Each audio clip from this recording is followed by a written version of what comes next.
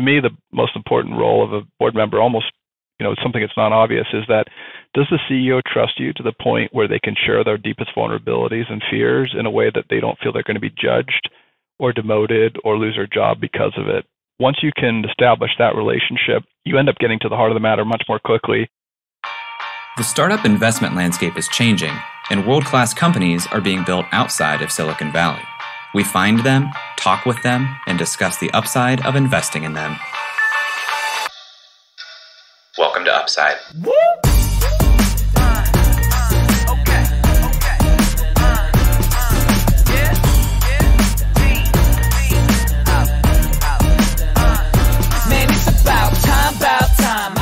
Hello, and welcome to the Upside Podcast, the first podcast finding upside outside of Silicon Valley.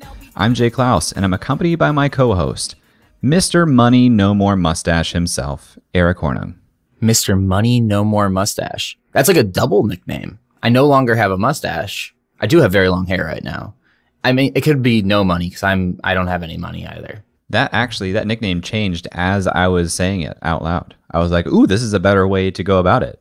Like in your head, you were saying the word money and you were thinking mustache next and you realized I don't have a mustache? I was going to say something like Mr. Money Guy himself, and then I looked and realized, what a terrible nickname. I know, it wasn't great. And then I looked and saw that you no longer had the mustache, and I was like, this is better. This is way better. And it happened in real time. Yeah, so I no longer have the mustache, and I do have really long hair. I haven't got a haircut since January of 2020. We're recording this in July of 2020. The lettuce, as they used to call it back in the day, Jay. That's what they call that. Yeah. When the front is so long and you comb it backwards, it's not quite a mullet because it's from the front, so they call it lettuce. So lettuce just means long hair in Laxbro terms. Because functionally, it looks kind of mullety. It does. Well, that's because you're looking at it, it's pulled back, and you see the little puffs out the back, and I got the headphones on, so you're not looking at the whole thing, right? I mean, if I gave it a little swoop or something, you'd be like, oh, there's just a lot of hair. It's not a mullet situation or a non-mullet situation. It's just a lot of hair. I wish you guys could see what I'm looking at right now. It's beautiful, isn't it? Well, the latest pull down of your bangs isn't as good. It looks kind of more feathery than I think lettucey. Like, to me, it looks kind of like the back of a chicken. Like a little tuft of hair, a little poof. Thank you. I take that. I'll take that. It's much better than my hair. I mean, we've talked about that ad nauseum on this show, so I can't speak down on it. But I do miss the mustache. Yeah. Well, I mean, Jay, you only got one life, and my hair in this life is going to be different than your hair in this life. Speaking of only having one life, Eric, exciting announcement here on the pod. We have a new sponsor. I love when we bring on new sponsors that can help the people that listen on this show. As do I, and that sponsor is Ethos Wealth Management. Ethos is a wealth management firm in Cleveland.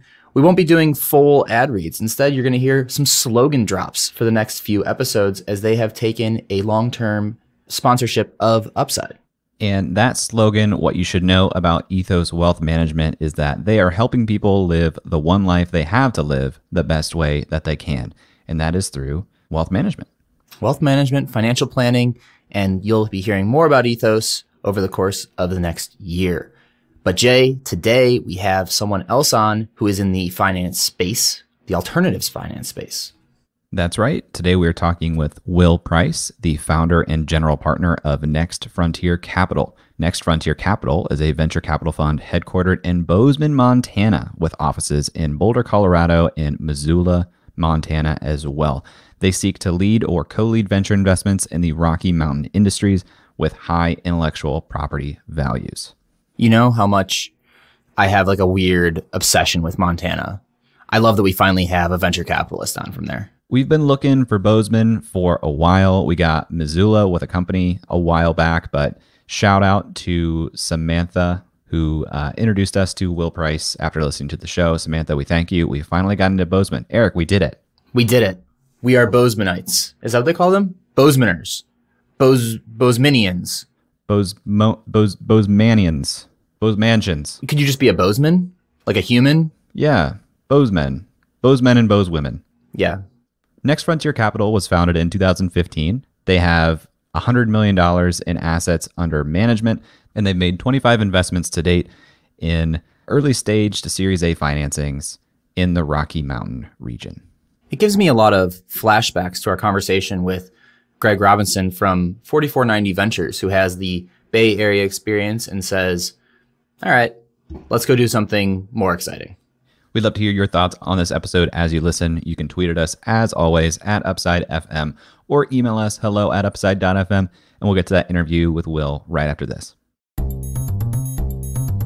This episode of Upside is sponsored by Tresta. Tresta is an app for iPhone and Android that lets you do business calling and texting from anywhere with no hardware, just the smartphone you're already using.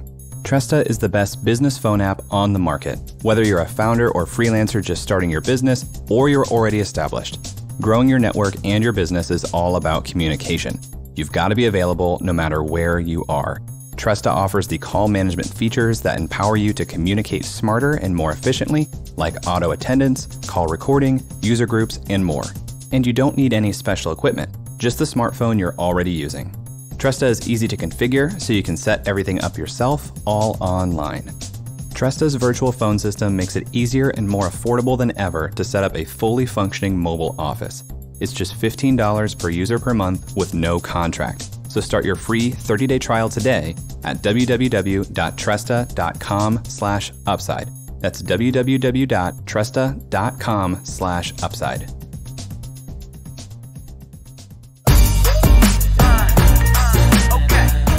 Will, welcome to the show. Jay and Eric, I really appreciate you having me. Thank you. It's great to have you on. On Upside, we like to start with a background of the guest. So can you tell us about the history of Will? Yeah, the history of Will is exciting. So I was born on an Air Force base in Germany. My dad was an Air Force officer. And then I had what I'd call a peripatetic childhood. So I lived in Germany, Ireland, Northern Ireland, Nigeria, the Ivory Coast, Taiwan, Hong Kong, and London, all before I got out of high school. So I've learned over my life to fit in quickly in new places, to adapt to change, I think, and struggled also at the same time with a sense of my identity. And when people ask me where I'm from, or it's a very difficult, loaded question, as you just have asked, I went to Harvard undergrad and studied East Asian studies, and thinking I would focus my career in China, learned Mandarin, and went to Nanjing University, and then ended up working in Hong Kong and Singapore. And of course, I live in Bozeman, Montana today. So at some point along the way, I realized like maybe the most populated place on the planet's not for me, and ended up back in the Bay Area after going to Kellogg Business School at Northwestern, and spent 15 years in the Bay Area working in tech, always around kind of commercialization of early stage technology companies, either as a financier or as a venture capitalist or as a CEO of two companies. And for me, like the greatest joy is working with small teams of 4 to 8 people to try to take a product to market, learn how to do that. And that's been really fun. So that's basically been my professional career. And in 2014, I, at 42, had, what some people would pejoratively call midlife crisis, where I woke up one day and realized like the Bay Area wasn't for me, and I was looking for a way to live a more balanced, nature-centric, outdoor-centric life while still doing exciting, meaningful things. And my family and I moved to Bozeman, Montana in 2014, where we've been happily ensconced for the last 6 years, and started Next Frontier Capital 6 years ago. And I can talk more about the company in time, but we're very happily living in Bozeman, Montana now. So that's me in a nutshell. What brought you into tech? You're traveling all over the world, and at some point you went to Kellogg, you said. And what drew you into the tech space? Well, I wish I could say it's because I have a tinker's interest in technology and what have you, but really I think I graduated in Kellogg from 1999, and I went there in 97, and that essentially was the beginning and the boom of the internet era, where I think as a young person you're attracted to dynamic growth, to change in how we live and work. And tech to me has really represented those trends of excitement, newness, innovation, crazy growth. And so graduating in 99 with the tech boom going on, and my parents had retired and they were living in Singapore at the time, and they moved to Marin County. I went to the Bay Area. I guess if you're in Houston, you're probably in oil and gas, or in New York, you may be in finance. If you're going to be in the Bay Area, tech is really the game of the game. So for me, I think it's just about the potential, zero to how you can see things change overnight. And for me, tech was just something that was like this shining light that was like, as a young person, it's just really exciting to be part of. And then as a business person, trying to find your way into tech and like where the value add can be was a little bit more of a challenge. But that really was the genesis of it. I think it was just the era and the promise of that era that was just so captivating. Why the venture side versus going out and going after some of that upside on the operation side? So for me, I was not in venture right away. I kind of got into it accidentally. So I out of Kellogg, I did a company called Embark Solutions that was acquired by a portfolio company at Pequot Capital Management. And Pequot, for people who don't remember that name, was the largest hedge fund in the country in 2000 and had made just a real reputation in financing growth. And after the sale was complete, I was really kind of man without job, and this was 2002, and those are pretty rough years. And so they offered me a job in their ventures team to help them on the West Coast look at deals.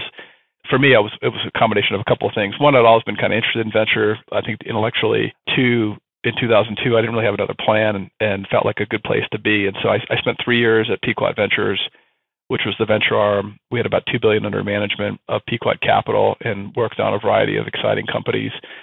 And then really was attracted to the Series A stage. And so I joined Humber Winblad Venture Partners, which had been a co-investor with Pequot in a company called Scalent Systems that ultimately I think was acquired by Dell.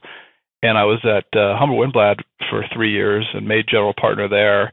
And then at 35 or 36, I had this crazy idea, which basically was, the people that are most meaningful at the board meetings, when you listen to them, that have the most sage advice and move away from cliches and kind of business school speak to really get into the substance of the challenge, were the operators, the people that had been in the trenches and suffered the entrepreneurial journey. And so I had this insight at 36 that I kind of got my career inverted, like rather than, and there's a big classic debate in venture about, is venture a vocation? That's something that you learn coming out of business school over your career, or something you do after you've been successful as an operator where you want to both pay it forward and continue to have be in the game? And I straddle both sides of that equation and try to work it out. And obviously there's great examples of venture capitalists who fit both model.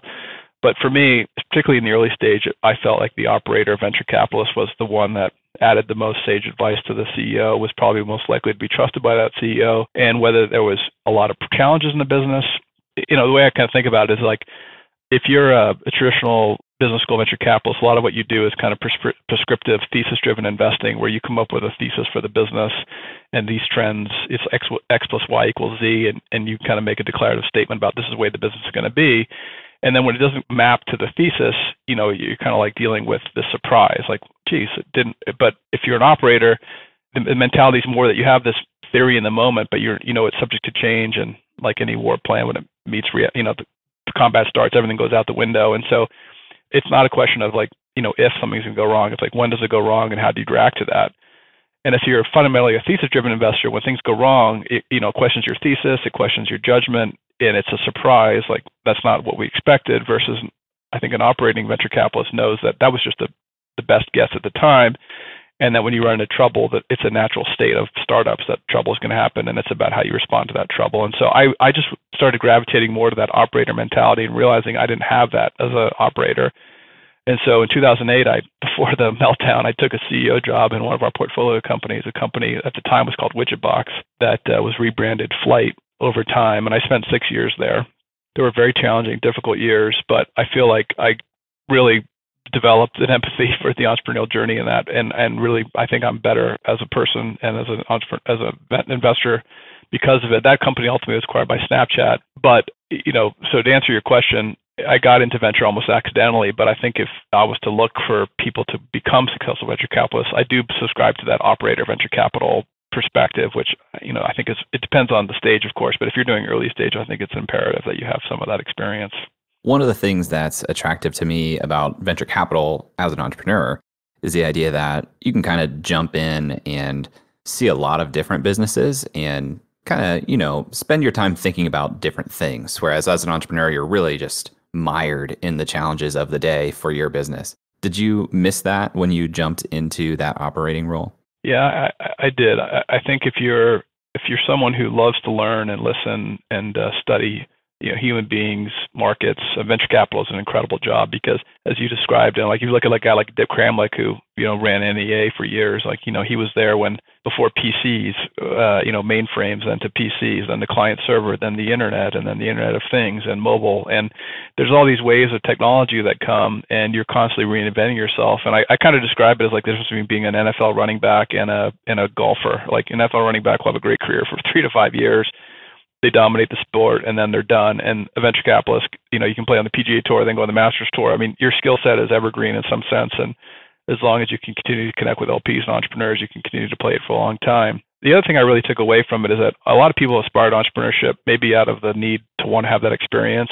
And a lot of business schools now are teaching entrepreneurship. And the thing I've come to realize about entrepreneurship is it really is something that has to be fundamentally mission and passion driven. It's such a difficult thing to do, to create a company, to convince people to work for you, that if you're not inspired by the sense of purpose or mission, it becomes an exercise in pain and suffering. And when you suffer and you don't have this inspiration to continue to persevere through it, you end up doing it out of feelings like guilt, responsibility, obligation, which are really negative motivations, obligations to your employees, to your investors, as opposed to thinking that, well, the world deserves to have this thing, and without it, the world would be a lesser place. And so my takeaway from my entrepreneurial journey was really that I think fewer people should be entrepreneurs rather than more. And there's two things about entrepreneurship. One, the power law of outcomes that we've all kind of come to appreciate through Mark Andreessen and his writings, which is like it's a winner-take-all market typically. And so the risk returns are not awesome. And the second thing is, unless you're really doing it for the right reasons, where you're aligned with your sense of purpose, your mission, your destiny, it can become just overly painful, and it's hard to persevere through that. So, the people that we look for, that we want to finance, really, we're looking for that sense of purpose, that sense of mission. What's the founding origin story? Why is someone working on this? Is it deeply meaningful to them as opposed to, a checkbox on a resume or a journey in life? You mentioned this classic debate on operating experience and venture capital. Another kind of question or hot topic in the VC entrepreneur, at least Twitter debates, is what makes a great board member or board observer, and how do you weigh the perspective of yourself as a operations and founder guy versus you as a venture capitalist? Well, I'm going to use a strange word. I think intimacy is really important, and intimacy comes from being able to express vulnerability. And so if you can imagine a conversation where you ask someone how things are going and they go, it's going really well, we're killing it, which is a typical kind of response from an entrepreneur. If you can push past that and be like, well, that's interesting, but where I'm having some really difficult times right now, and in the X, Y, or Z part of my life, it allows them to then share their vulnerability without judgment. And so to me, the most important role of a board member, almost something that's not obvious, is that does the CEO trust you to the point where they can share their deepest vulnerabilities and fears in a way that they don't feel they're going to be judged or demoted or lose their job because of it? Once you can establish that relationship, you end up getting to the heart of the matter much more quickly.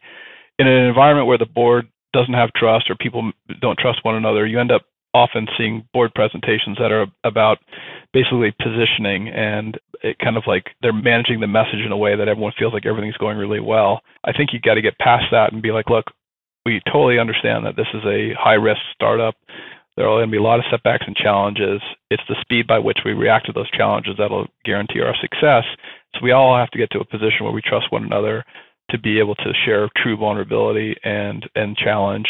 And in that sharing of vulnerability, the right answers and the solutions start coming independent of judgment. And so what I try to establish with our CEOs and boards that we work with is that level of intimacy and trust. And what you aspire to, I think, as a board member, is that like 9 p.m. Friday call, where the CEO is driving home and they're just wrestling with some really, whether the VP sales isn't working out, or a partner just announced a competitive product, or their number one competitor just raised $50 million, whatever the challenge of the day is. I think that's the call you want. And then the board meetings, I've kind of come to realize, are almost exercises in creating social capital, because if you see things start to frame, what ends up happening is people interpret an email or a text or someone's statement in the worst way, and it all of a sudden, you go from a coalition to a fragmented set of constituencies that are misunderstanding one another fundamentally. It's almost like that book, Normal People. I don't know if you've read that. This is a Hulu episode, but the series is all about how little miscommunications can then transpire into massive challenges.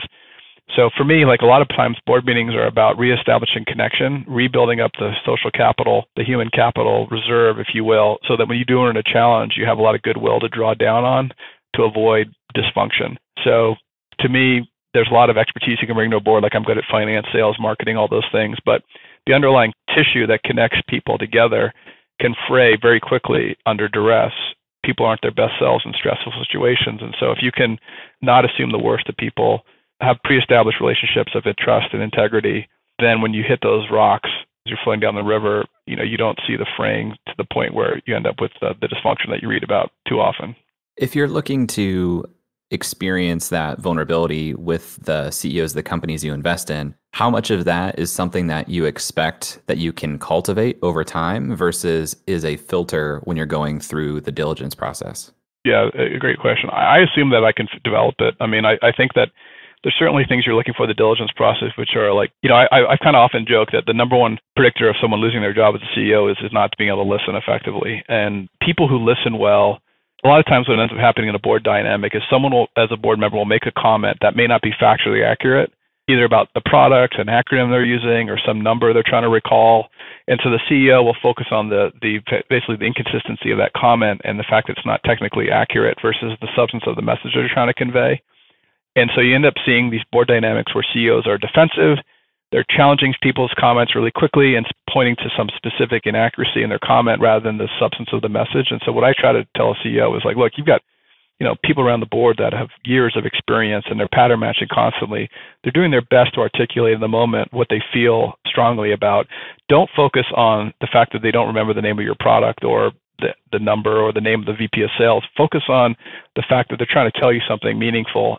I think the best way to kind of protect a CEO from losing their job is to make sure that the board feels heard, that their feedback is considered, that the CEO will go away and reflect on it and not make a snap decision. They can come back later and say, hey, I really listened to you, Eric or Jay, and I appreciate your perspective, but here's why I think you're wrong. But it's the day after or the week after to have that conversation.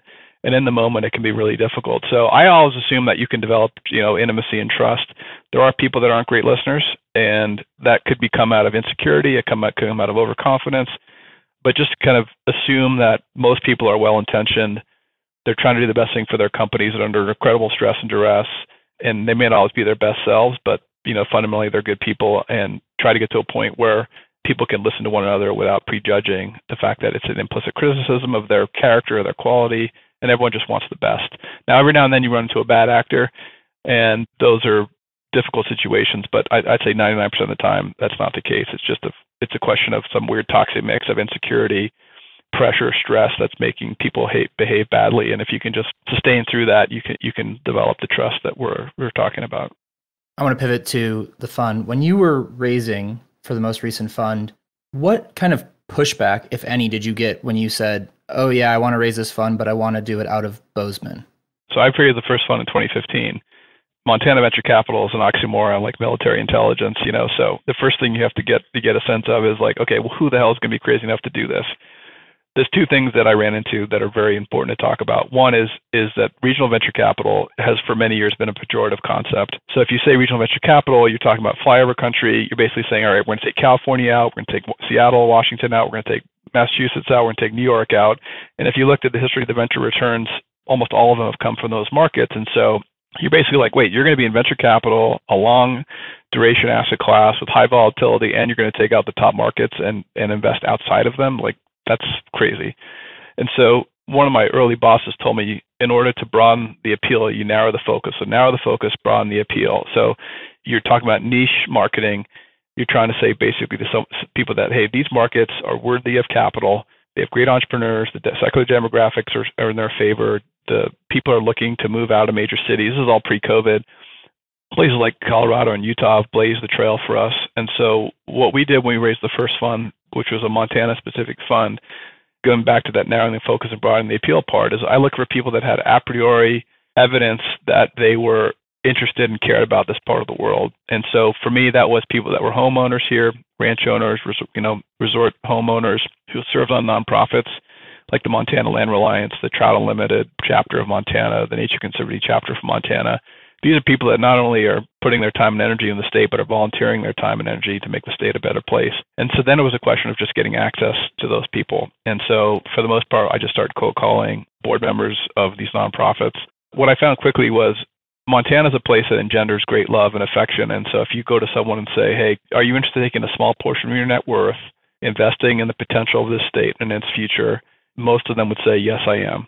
And then you've asked them, do you have the time and energy to find those deals, to diligence those deals, to prosecute them, to manage them? They'd say no. And I say, okay, well, basically I'm offering you a financial product which can take a minimum of $250,000 of your net worth invest in this as a concept, invest in testing whether the thesis, whether people are going to want to live and work in Montana and build great companies.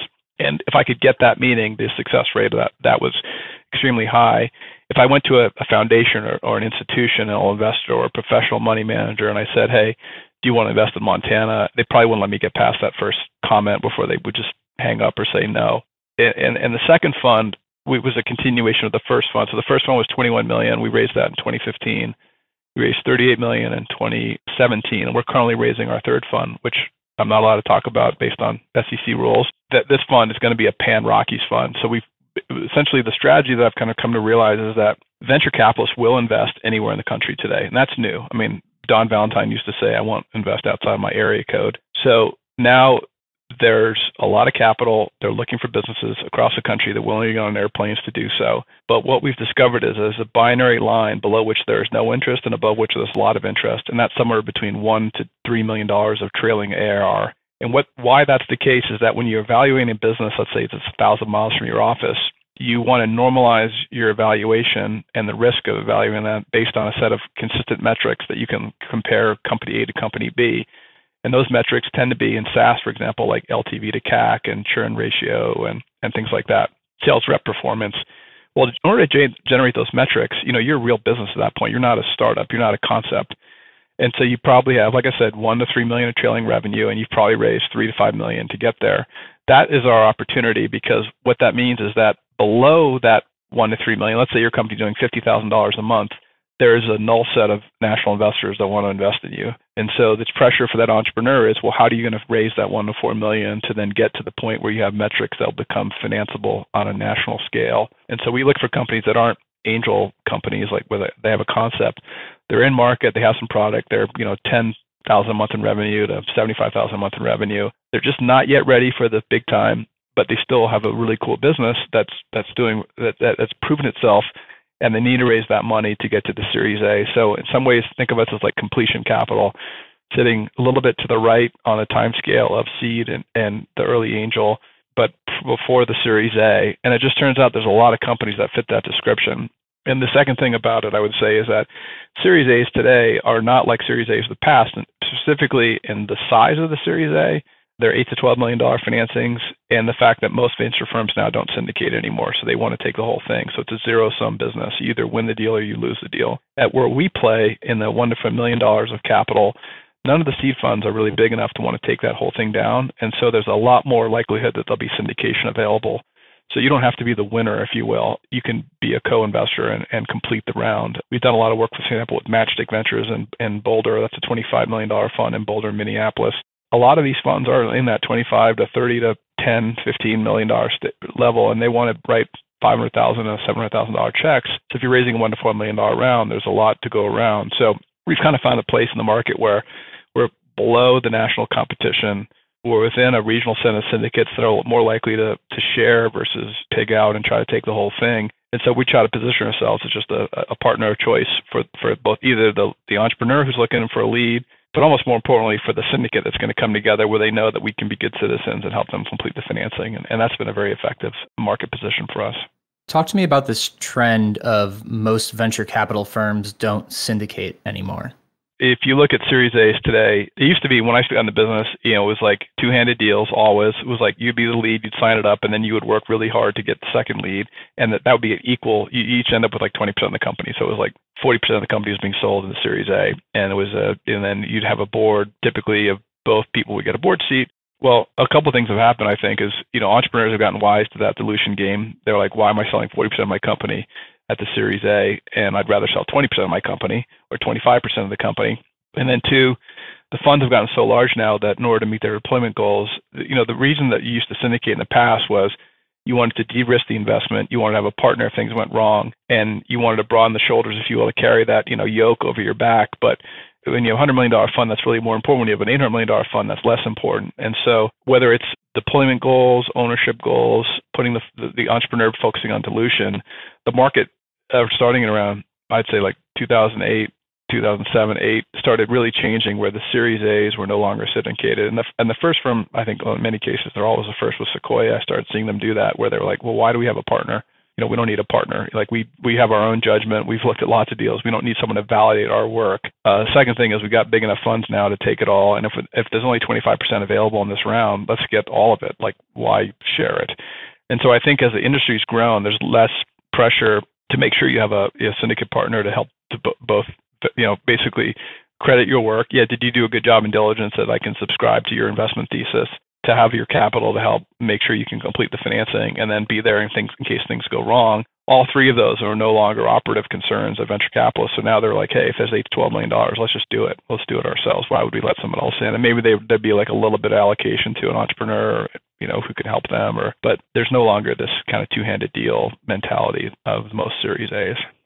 You mentioned that the first fund was Montana only. How long did it take you to get through and meet or identify every potential startup in Montana? And did you make it through that before new ones were being started? Or like, one thing I think about is like the limited deal flow in Montana. If you reviewed a couple hundred deals in a year, where that, just to walk me through that. You make a very good point, Eric. There's the kind of installed base of companies that at time zero already exist, and that, there's a lot more of those, right? And then there's like the organic rate of new companies being created every year. So the first fund had the benefit of basically being able to turn over every rock and find out everyone was out there. And typically in Montana, what had happened was people that had they couldn't raise venture money, so they either bootstrapped, which, is great, or they'd taken SBIR and STTR loans from the SBA and become quasi-government contractors that kind of pursued this random walk of research availability of money. And the problem with that strategy is that the more that you become a SBA-funded company, the more likely you are to just chase research for the government. You never develop a customer-centric approach or develop product, if you will. Your product is research. And so those companies are difficult to finance because they never developed a DNA to serve customers, meet their needs, and be product-oriented. But there was a bunch of companies that are bootstrapped, and so we were able to kind of meet those companies, and we put 9 Montana companies in Fund 1. We had one other one outside of Montana. In the second and third fund, we think there's probably 2 to 3 companies, new companies a year that are being created that are eligible for financing. And so that's kind of the absolute sense of where we think the market is. And you're absolutely right. It's a small market. And that's there's 2 things that have kind of led us into Colorado and Utah. One is the fact, as I said earlier, that we believe there's this kind of national, whether it's Chattanooga, Tennessee, or Madison, Wisconsin, there's this reality that these companies that are sub $2 million in trailing revenue have this challenge, and there's an opportunity there. We picked the Rockies as our way of expanding our strategy because we think we can compete effectively in more states. Of course, it increases the deal flow that's available, but also creates these kind of bilateral syndicate relationships that allow us to cobble together financing. Like we'll do a deal in Utah, they'll help finance a deal here, or we'll both do work on one in Colorado. But I think what ends up happening, the net result of your very excellent question is the fund sizes have to be of a size that's appropriate for that native rate of new company formation.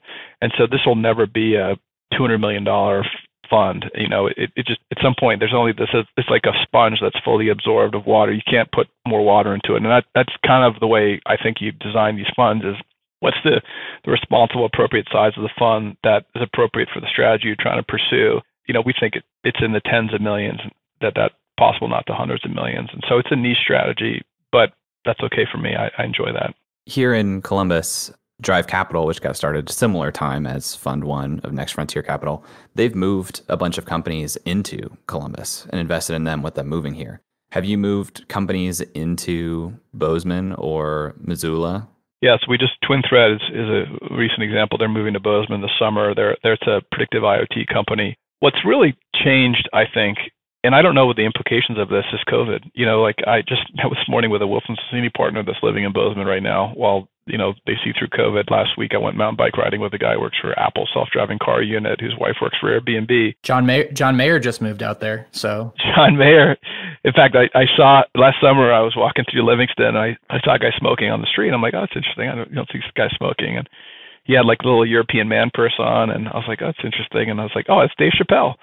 Dave Chappelle is walking, and then I was like, and there's a homeless guy walking with Dave Chappelle, and that's John. And so I said to someone, hey, is that Dave Chappelle? They're like, yeah, and that's John Mayer. I'm like, oh, that's John Mayer. So, yeah, John Mayer, he gets, every now and then he gets seen, but it was fun to see those 2 guys. But my point being is that I think the rules are being rewritten right now, which is that, you take a company like Apple that was always got to be in the office, no working from home. We're not a distributed company. I don't know if you guys remember Marissa Mayer when she took over Yahoo, kind of ended the work from home thing and made everyone come back to the headquarters. But, when Zuckerberg says, hey, 75% of Facebook employees are asking to move, Twitter, Square, Stripe, we're all saying we're going to move to a distributed organization. Shopify is already distributed. I think what's going to be fascinating to see what happens next is a lot of people are waking up who are probably great entrepreneurs who are like, either A, let's put some people in Bozeman, or maybe one of our co-founders will be in Bozeman or Missoula or Boulder, or let's put our company there. And so to me, I think I don't even know what's going to happen with that. But I think we've kind of gone from like, gee, that's an Achilles heel to be in a backwater, to people now in COVID going, well, maybe that's where I want to be too. And I'm not sure. A lot of people were questioning, I think, the value proposition of extreme urban environments, whether it's taxes, commuting, real estate costs, the fight for labor that leads to bidding of salaries. And those have always been traditional knocks against urban environments. But it's always been, but there's such a network effect here that overcomes any of those costs. The pros still outweigh the cons. I think that there's a reassessment of pros and cons now where the con list is getting a little bit longer. So long story short to your question, like, yes, we have moved people here pre-COVID, but I think post-COVID, we're going to see a much more fluid concept of what a company is. No headquarters, multiple poles, if you will, like multipolar companies where they're spread out everywhere.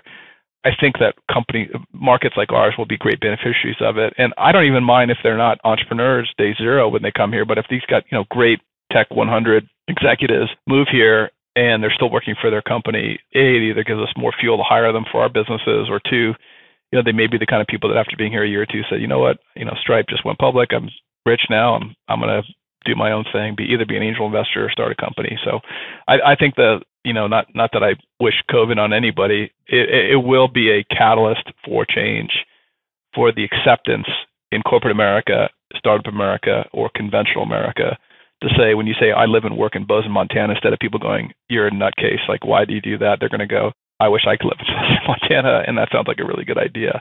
And that's happened, like I remember moving here, people were like, oh, it's death to your career. Like, do they have shops in Montana? Like, is there an airport there?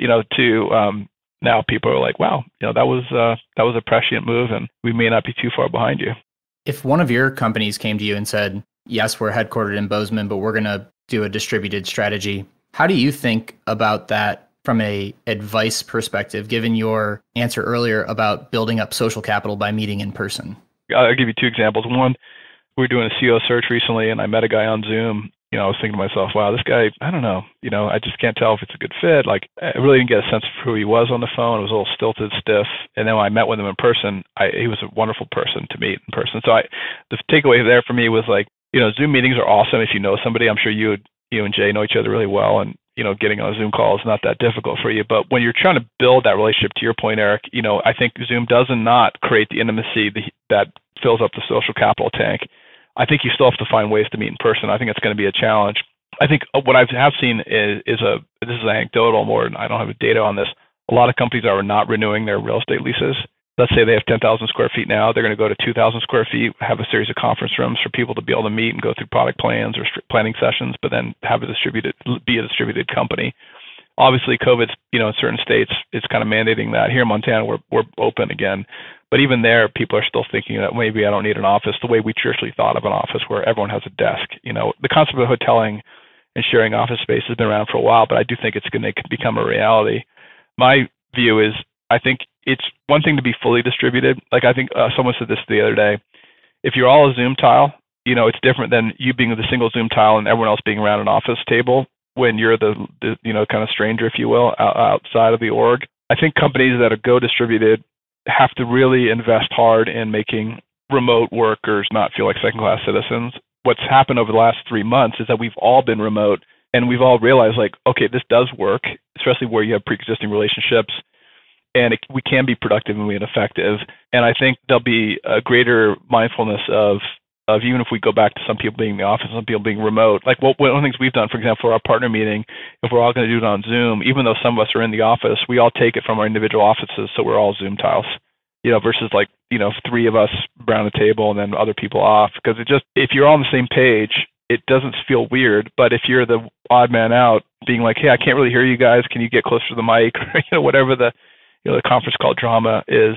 So I think we're about to go in uncharted territory. But I really feel like for us, it's going to be a catalyst to our business, because whether it's Utah, Colorado, Idaho, Montana, Wyoming, we continue to see massive interest in people relocating, and it's fuel for talent for our companies, and also hopefully be fuel for new ideas that get created. With the oxymoron of regional venture capital still being a fairly new experiment, if this really does catalyze much more distributed teams, and your mandate to LPs is to invest in Montana, does this broaden the scope of who you can invest in? Does this make that more difficult? Like, what does that mean for the regional venture capital thesis? Yeah, for us, I think it makes it easier. Let's say, for example, we have, for me, the company doesn't have to be headquartered in Montana, or they need to have people on the ground. This needs to be so if there's a nexus of people that are here, I think it increases the pie of companies that are eligible, of course, because they've got key employees here or in our region. So I think honestly, I would say from a startup perspective and a funding perspective, it's going to create a lot of opportunity. Where the real challenge for someone like us is church LPs, big LPs, endowment foundations, as a rule, want to make $25 million to $100 million LP commitments. And the reason for that is the work they do for a $5 million commitment is the same work they do for a $75 million commitment, and the overhead of all these managers becomes difficult. So the trend in venture capital right now is reduce the number of managers that you're working with, increase your allocation to those managers. And that's leading to bigger and bigger funds, because LPs want to give fewer people more money. They all recognize that emerging managers historically have outperformed the venture index. They're recognizing to some degree that there are these regional economies that are emerging that, like you said, Utah, that may be worthy of more capital than they're receiving. But what's broken in the industry is that they don't have a product to allocate capital there. And historically, fund of funds have played that role. They'll take $100 million from a big LP and then split it up into $25 million allocations. But even the fund of funds now don't really have an emerging manager practice in the regional venture capital space. So the biggest challenge to someone like myself is that, how do you raise money? Historically, most venture funds are funded by endowment foundations, pension funds, and et cetera. Those pension funds have gotten larger and larger. Their minimum LP commitments are creeping up, and typically they don't want to be more than 10% of a fund. So the math's pretty simple. If your minimum LP commitment is $50 million and you want to be 10% of a fund, it's a $5 million fund. We're trying to raise, tens of millions of dollars. And so it really creates this terrible dynamic where, for me, I feel really fundamentally like you guys, that capital has been exclusive. It's been exclusive to a few numbers of states. It has not been evenly distributed to opportunity, and it's created this bifurcation in our country where there are certain economies that feel like they're tied to the economic engine of innovation and wealth creation, and other parts of our country that feel adrift from that and resentful, frankly, of that. And you're seeing it in the Rust Belt, you're seeing it in the Southeast, you're seeing it in the Midwest, you're seeing it in the Rocky Mountains. And I do think there's been some fundamental societal implications of that, which is hey, if you're a software developer in the coast, you're making hundreds of thousands of dollars. If you're living in Columbus or Bozeman, it's not as easy to tap into that wealth machine. And I think there are political implications for that. I think there's income inequality implications for that. There are a lot of other things that come out of it. So for me, fundamentally, I believe that capital should be more evenly distributed. And yet, where the capital is pooled right now, there's not an efficient way to allocate capital in smaller chunks to the markets and the managers that are going to drive returns in the future and create a more evenly distributed set of prosperity in our country. And it's very frustrating because everyone says they want to support diversity. Geographic diversity is important, as well as other types of diversity. And yet there's no, I don't think, LP commitment to do that I can see or discern in a meaningful way to find ways to allocate emerging managers, whether they're of people of color working in remote regions. And so I think the big challenge for the LP community is that the way it's set up right now, it's a winner's game. The bigger funds are getting bigger and bigger allocations. They're growing larger and larger, and that's obviously evidently true. And yet there's a lot of people in the country that are left behind because of their emphasis on writing bigger checks when the market, some of these funds may be 10 million, maybe 20 million, maybe 30 million.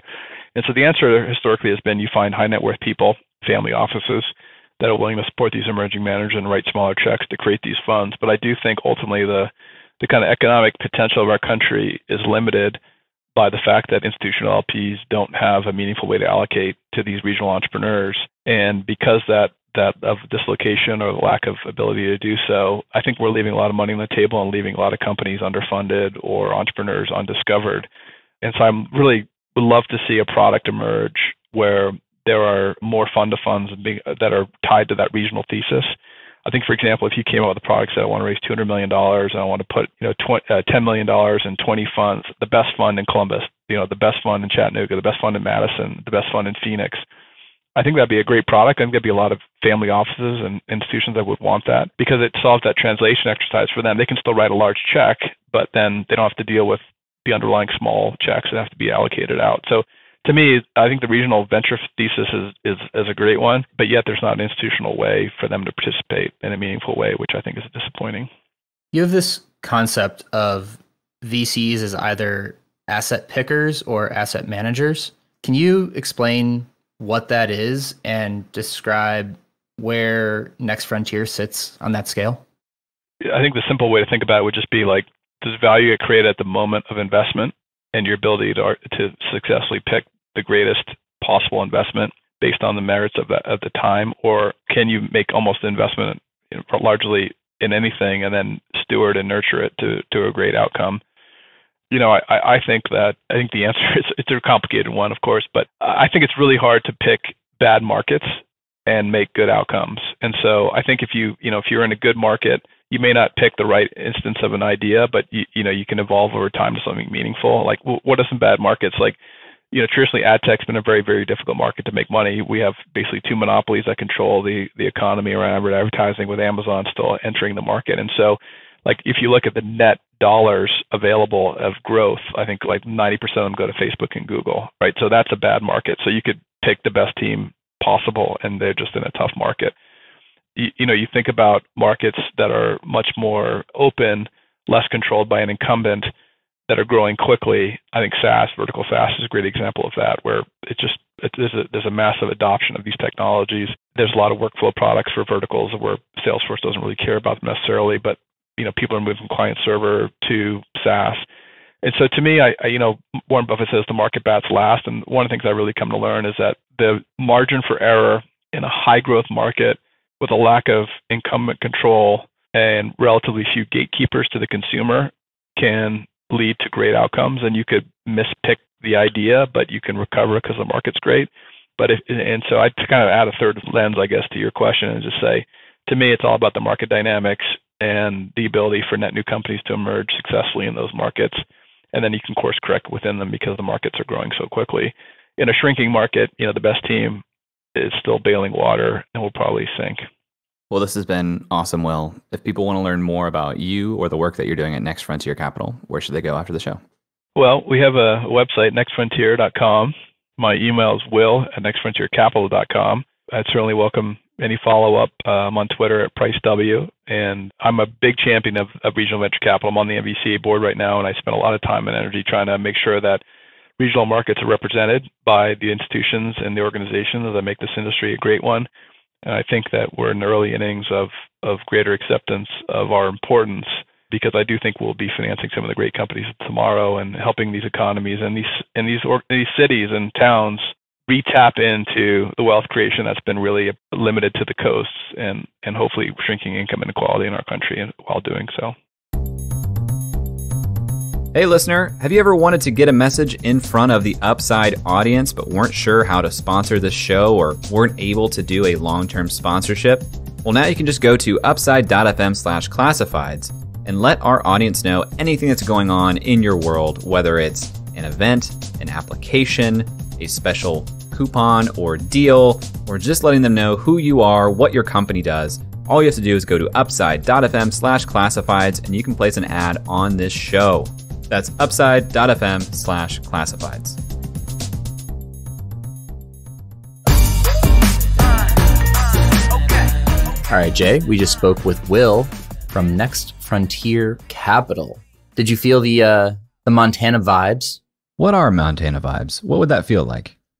Big, spacious, relaxed. Like it takes a long time to get from one vibe to the next. I felt very calm through the interview, which I would credit to Will's demeanor. And if that is a Montana vibe, then I felt it. All right, cool. Well, then this interview did its job. Before we talk about Will and Next Frontier Capital, got to let the listeners know that before we started recording this segment, Eric's back talking about dyeing his hair blonde.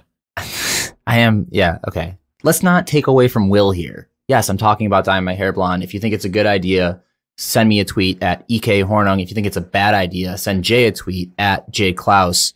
I don't want that negative energy. I want you to tweet at me if you think it's a, what you say, if you think it's a good idea, tweet at Jay Klaus? No, bad idea, Jay Klaus. Good idea, EK Hornung. All right. Tag upside in both.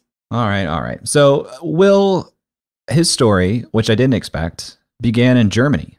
Yeah, people have stories that begin in different countries.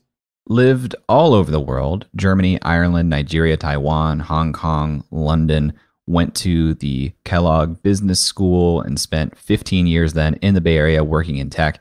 That is a winding road to land in the Valley and spend quite a bit of time in the Valley. But after a midlife crisis, realized that wasn't where he wanted to be and moved to Montana to start Next Frontier Capital. Eric, that happened about the same time. You know, you mentioned in the intro, reminded you a little bit of Greg Robinson.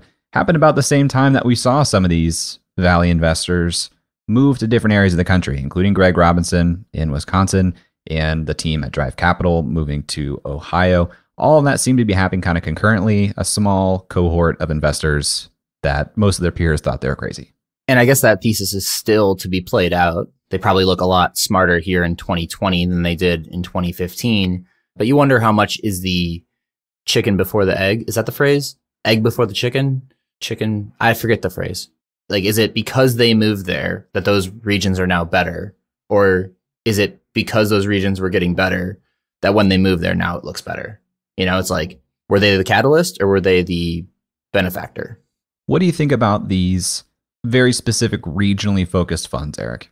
I think that they will have their place for the next decade or so, the next few kind of turns of new fund creation. My specific take is that eventually it will be harder to compete on just geography unless you really niche down. But to own all of Montana probably isn't as possible 5 years from now as it was 5 years ago. Yeah, I agree, because as we're seeing right now in the midst of a pandemic, the world is becoming just more remote, distributed, location independent. And so, you know, what I think the key insight here was from Will was that was a compelling pitch to get people to invest in this fund in that region, because of course we want to help the prosperity of our region. And that makes a lot of sense to me. And if that's the way that these funds get started and that's the way that people start opening their checkbooks and funding startup companies, I love that. But I agree that long term, it feels like it's a tough position to defend. And honestly, it just feels like, you know, you brought up the question of deal flow. For a regional fund, it seems like you're going to see most or all of those companies very quickly. Yeah, and it comes down to how many new companies can be created in that region. I mean, right now we're looking at launching a network of podcasts for Upside, and you have to have deal flow for the podcast as well. So when we look at Cleveland, can that support 52 episodes per year? That's a question we have to answer. It's the same question that a venture capitalist has to answer, except with a venture capitalist, if they look at 52 companies in a year, they're only maybe investing in one of those, maybe two.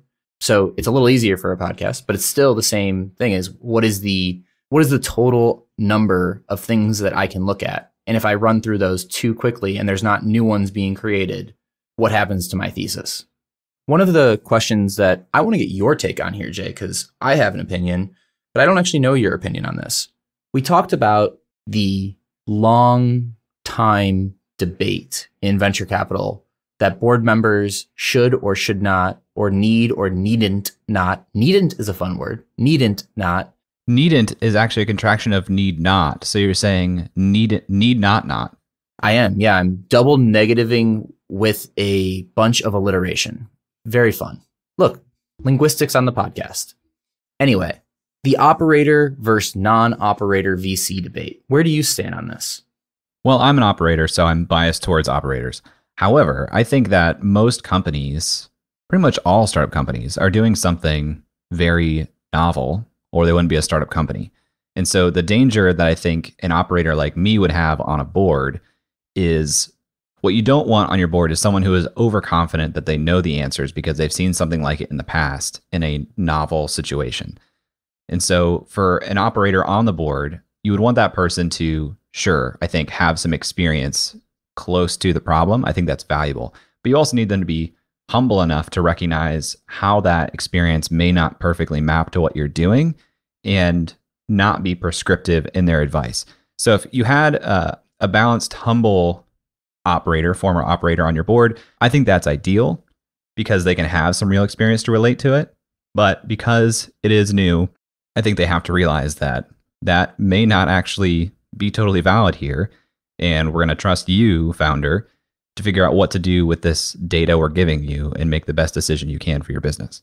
I've been thinking about this a lot lately, and I've kind of developed this little theory in my head that investors who are also operators tend to be good enough most of the time. Like 90% of investors who are also operators and have operating experience, they're going to be, if you rated every investor in the world from 99th percentile to 0th percentile, operating investors are going to tend to cluster in that 40 to 80 range, like just naturally because they have that operating experience. And I think purely financial investors, ones who don't have operating experience, they don't have like that natural foundation to where they can step in and just be good originally, but they do have a competitive advantage in their ability to focus on investment returns. So they can be either the best in the world or value dilutive by being involved. So there's more volatility with a financial investor versus a operating investor is my new theory. That's what I'm thinking about right now. I also think a potential risk of an operator on your board is that they might get too concerned with the details. You and I see this in our dynamic all the time where you have an idea and it's a great idea and it makes a lot of sense. And I'm just like thinking through step by step what's going to take to make that real. And I get too sidetracked with, well, that sounds like a bunch of work. And on your board, you don't necessarily want somebody who's getting really caught up in the details and especially how you are going to walk through the execution of something. You want someone to buy into the vision, help set the vision, and help clear the course. But again, if that operator is humble enough to recognize that and not do that, I think that's great. I like the concept from Next Frontier that they are market pickers. I like when venture capitalists lay out very explicitly what matters most to them. There's the old dynamic of team, product, or market. And a lot of people will go team first. Some people, especially in the high R&D areas, will go product first and like progress first. And then we've heard now from Drive Capital and Next Frontier that they are market first. They lead with making sure the market is big enough, making sure it's hard to pick bad markets and make good customers was a quote that he said. I like that. Or make good outcomes. So I like that there's some transparency around market comes first here. I also liked his perspective on vulnerability with founders to their investors and his confidence that you can cultivate that relationship with a founder over time, which supports that market picking stance. He's saying we pick markets we think we can develop strong relationships with and help guide our founders. I like that too. Yeah, it all seemed like a fairly cohesive string of logic there. I just enjoyed this interview in general. And the best part about this interview, Jay, was that after the interview, we got promised that if we make it out to Montana, we get to go fly fishing. He's going to take us fly fishing. There we go. And a little public accountability here on the pod. Love it. Let's cash those chips in, my friend. We'd love to hear your thoughts on this episode. Please tweet at us at UpsideFM or email us hello@upside.fm. We are now Bozemen. And if there are companies in Bozeman that we should talk to, either Bozemen or Bozewomen, please let us know. You can tweet at us at UpsideFM or email us hello@upside.fm. And we'll talk to you next week. That's all for this week. Thanks for listening. We'd love to hear your thoughts on today's guest, so shoot us an email at hello@upside.fm or find us on Twitter at UpsideFM. We'll be back here next week at the same time talking to another founder in our quest to find upside outside of Silicon Valley. If you or someone you know would make a good guest for our show, please email us or find us on Twitter and let us know. And if you love our show, please leave us a review on iTunes. That goes a long way in helping us spread the word and continue to help bring high-quality guests to the show. Eric and I decided there were a couple things we wanted to share with you at the end of the podcast, and so here we go. Eric Hornung and Jay Klaus are the founding parties of the Upside podcast. At the time of this recording, we do not own equity or other financial interest in the companies which appear on this show. All opinions expressed by podcast participants are solely their own opinion and do not reflect the opinions of Duff & Phelps LLC and its affiliates, Unreal Collective LLC and its affiliates, or any entity which employ us. This podcast is for informational purposes only and should not be relied upon as a basis for investment decisions. We have not considered your specific financial situation nor provided any investment advice on this show. Thanks for listening, and we'll talk to you next week. Never mind, bro, that can't be matched. I'm lighting it on fire, used to run victory laps, and still I'm not even tired. It's all about the timing, yeah, that's what they say. Well, I'ma keep on rhyming.